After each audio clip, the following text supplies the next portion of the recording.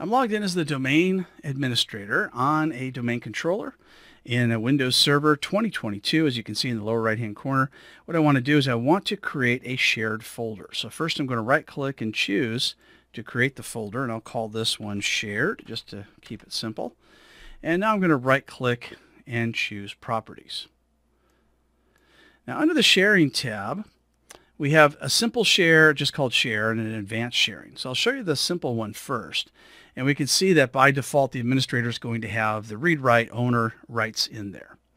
I like to use the advanced sharing because it gives you additional options. So I'll click on advanced sharing, click share this folder, and it's going to be the share name of shared, which it would have been if I chose the simple share as well. We can also limit the amount of users that connect to the share at once. By default, it's a very high amount, so you may want to change that. When we click on permissions, here's where things look a little different. So before it just said read, write, and owner. Now we've got full control, change, and read. But they mean the same thing. So full control is going to be the same as owner. And then change is going to be the same as read, write. And then read, of course, is just read only, which wasn't an option there. I'm going to remove the everyone group, but first I'm going to click in add and type in domain users. And here's why you want to remove the everyone group from your share. And that is because if someone who doesn't have a login that just connects into your network, say into the Wi-Fi, or maybe it's a vendor that plugs into your network, they can, if they have an infected computer, or say they want to do some damage to you, they can encrypt all your files. So you want to make sure that the everyone group is removed and you replace it with an actual domain user that requires login. I'm going to give the domain users full access to this, and I'll show you why in just a second. So I'll click OK. I'll click OK. And now I want to click on security. So the way that sharing permissions work when you connect to this, say, from a Windows 10 computer that's joined to the domain, then what happens is it does a combined permissions between the sharing tab and the security tab. So we know that the domain users have full control here, and under just plain old users, my domain users, which is basically the same thing, that also has some rights. And we see read and execute, list folder contents, and read. And it's special permissions at the bottom.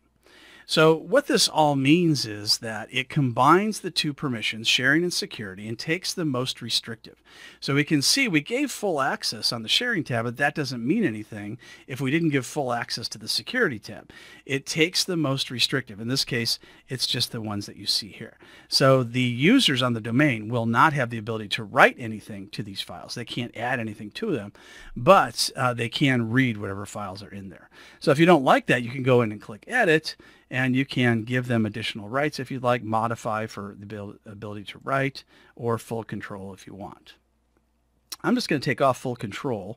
We also have the option to deny, which, by the way, overrides anything in the allow section. And click OK and close. Now I'm going to open up a new File Explorer and just take a look and make sure our shared folder shows up when we type what's called the UNC path. So I'll put in //, and the name of the server is just server, so that keeps it simple. Hit enter, and there's our shared folder. So that's the UNC path, Universal Naming Convention. So if I double click on shared, you can see that the UNC path now adds the shared to that path. I can also go in and create a file because I am the administrator. Now, if I didn't add that modify option, then users in the domain would not be able to add any files either, because it would be the most restrictive. Another way we can create shared folders is to go into Server Manager and then click on File and Storage Access, and then we click on Shares. And we end up going through basically the same thing, but there are a few additional options. So if I go to Tasks, New Share, we have many different options. Now NFS and NFS Advanced, those are for Linux, so I'm not going to worry about that. But SMB, there's Quick, Advanced, and Applications. So Quick is the one we're going to choose. Advanced gives you some additional options, and Applications is for things like Hyper-V. So I'll click on Quick because that's going to be the most common. And now I need to choose a path. By default, it wants to share the entire C drive. We don't want that. So I'm going to click on Type a Custom Path. And then I'm going to choose the C drive, create a new folder. I'll call this one Shared 1.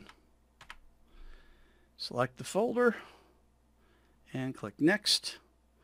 I'll leave the defaults that you see there. And here are the additional options that you didn't see before. One of them is allow caching of the share. So you can see offline users can download the contents of this thing. If you have very large files and small hard drives, that's just not a good idea.